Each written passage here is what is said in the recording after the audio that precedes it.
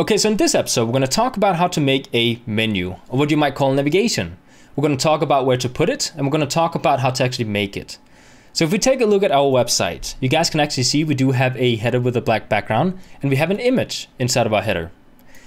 Now, what I had imagined was that we're going to create a navigation, which will start from the end of the wrapper, going towards the left. Because that's just like a really basic looking one, and I don't want to do something that looks really complicated, since this is, I kind of see this as a beginner's tutorial series, and it's better that you guys know the basics before we start experimenting with, you know, some really fancy looking designs for a menu. And we can always make an episode like that later if you guys want to, and then we can just sort of, you know, do some really cool stuff with CSS. But for now, we're just going to create a very basic one. So inside our code, the first thing we're going to do is we're going to go ahead and actually remove the black background color of our header. So we're just going to go ahead and delete it here from our header styling. And the reason we're doing that is because, as you guys may remember from the last episode, we did actually create a styling for every single link on our website. And we decided to make all the colors of our text black. And if we were to put a, you know, black colored text on top of a black colored background, we can actually see what we're making. So we just need to make sure we don't have a black background color inside our header. So if I go ahead and refresh the browser, you guys can see that right now, it just looks like we have a logo. So what we're going to do now is we're going to go into our index.html and we're going to talk about how to actually make the physical navigation. So you guys may notice that we do already have a couple of nav tags inside our header, and this is where we're going to put our navigation. Now you do actually need to go inside the nav tags and create something called an unordered list.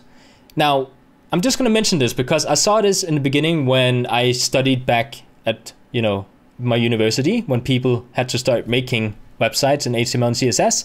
I noticed a lot of people like to make menus by simply taking a couple of links and putting them next to each other. Of course, that's going to work, but that's not the ideal way to do it. So we're going to make sure we do it the right way so you guys can see how to do it. So inside our nav tags, we're going to go ahead and create this unordered list, which is essentially what you see when, for example, if you have a Word document open and you make a bullet pointed list.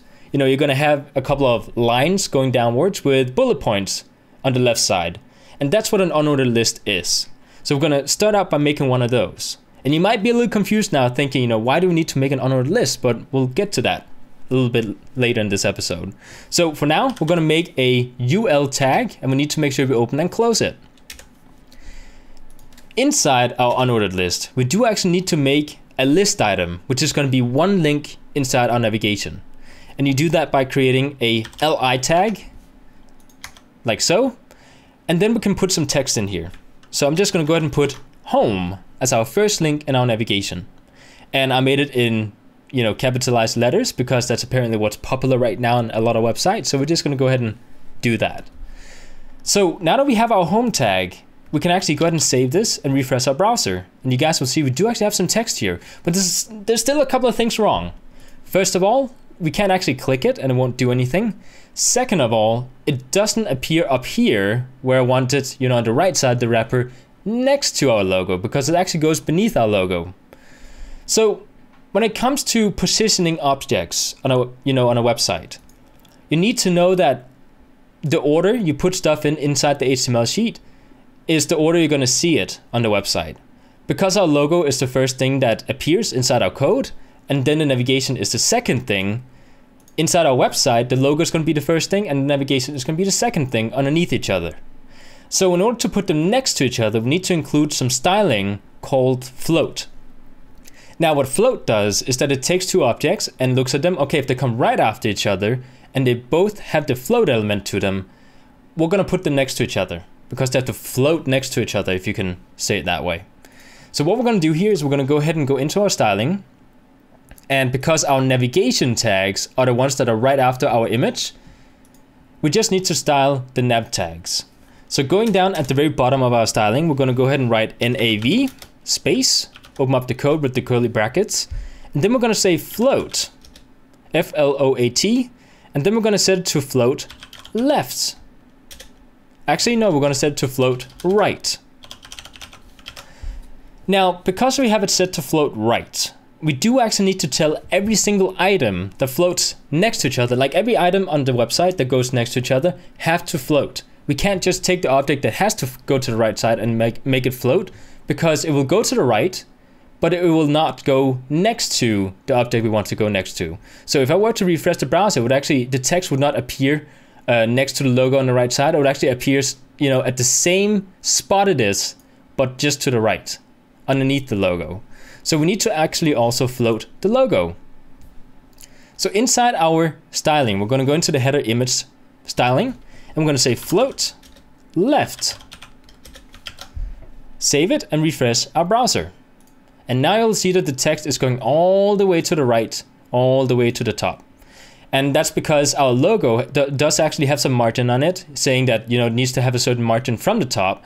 But if we don't have that margin, they would actually be next to each other.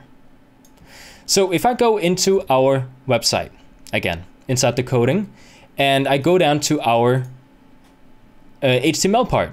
So inside our index.html, we're going to include the links now. So we're going to go ahead and include the anchor tags next to our text. Not outside the li tags, but inside the li tags. And we're just going to include it around our text. So we also need to make sure we include a path. So right now we need it to link to the front page because that's where the home links to. So we're going to say index.html. It's going to be the link. And then we're going to go ahead and copy this line. We're going to add it down just maybe like 3 more times. And then we're going to change the text on the second one to, let's say, gallery. The third one is going to be forum. And the fourth one is going to be contact. And then we're going to change the links so that the second one is called gallery.html. The third one is called forum.html. And the fourth one is going to be contact.html. Now we don't actually have these pages yet. Keep that in mind, but we will be creating them at some point. Well, at least some of them we might be. So if I save this and refresh our browser, you'll notice that now we have them going underneath each other.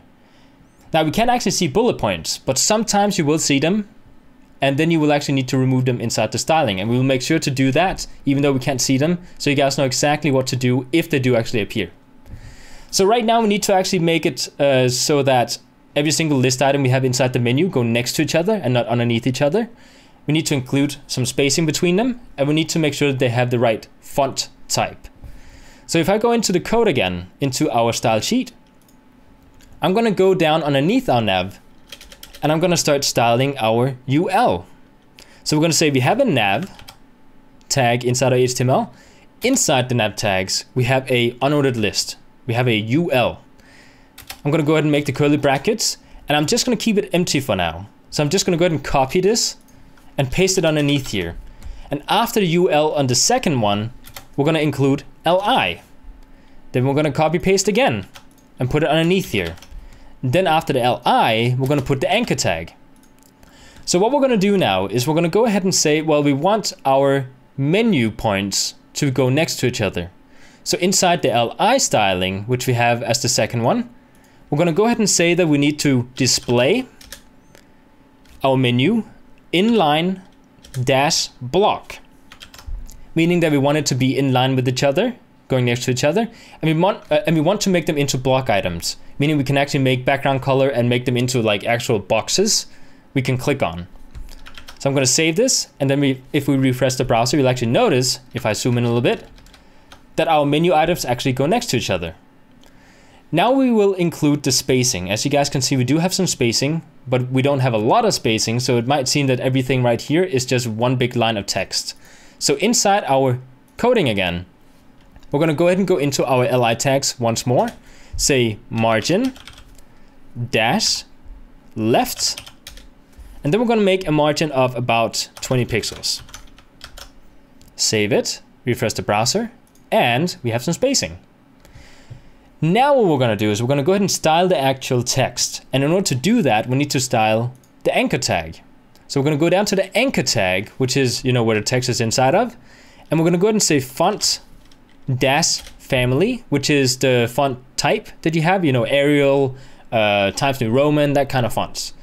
And what you can do, and I'm just going to show you guys, we're gonna make sure that it's gonna be Arial. So in order to get Arial, we're just gonna go ahead and write Arial. Some fonts will be pre-installed on your computers. Arial is one of the fonts that will be installed on every single computer you see out there. So Arial, we can just go ahead and write. Some fonts, however, if you were to install a font from the internet somewhere, you can't put in here unless you actually include the font into your root folder. So we're just going to stick with the basic font for now. Later we will actually talk about how to include fonts, but for now we're just going to stick with Arial. Now, just to show you guys, if we have a font that doesn't actually exist on a computer and the person is actually viewing our website, what you can do is you can write comma, and then we can say Helvetica afterwards. And then we'll actually say, okay, if we do not have Arial on the computer that's viewing our website, then we'll display Helvetica instead.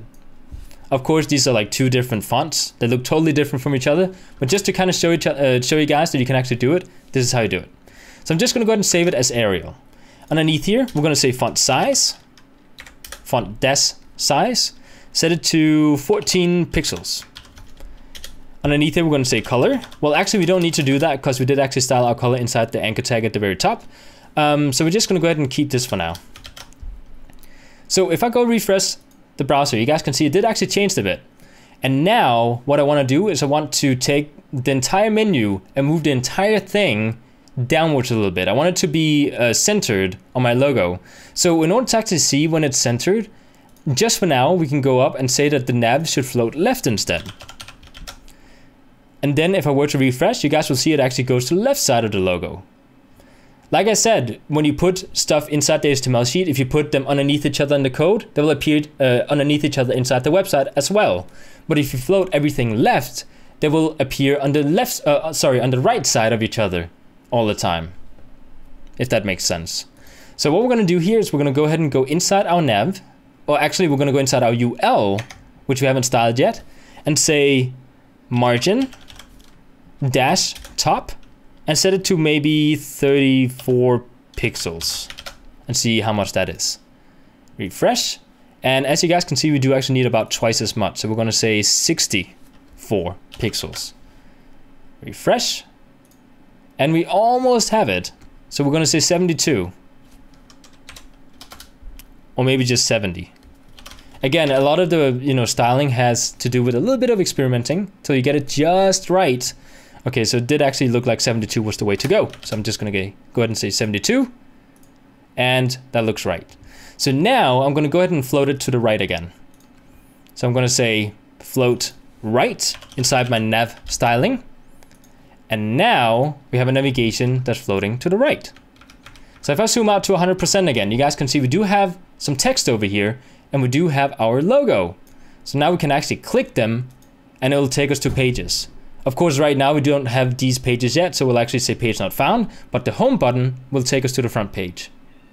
So this is how you create a navigation. And that's essentially all I need to show you guys in this episode. Okay, so as you guys can see, I did actually pause the video because I realized as I was editing the video that I forgot to show you guys how to remove the bullet points. So if you do actually have bullet points showing next to the list items, the way to remove them is to go inside your style sheet, go down to the list item styling, and then go down to the next line and include a piece of code called list-style and set it to none. And then save it. And that's how you get rid of the bullet points. So now I'm just gonna let you guys continue finishing off this video. In the next one, we're going to talk about how to actually incorporate a different font, because I would like to use a different font for the navigation before we get too well started on this website. So I hope you guys enjoyed, and I'll see you guys next time.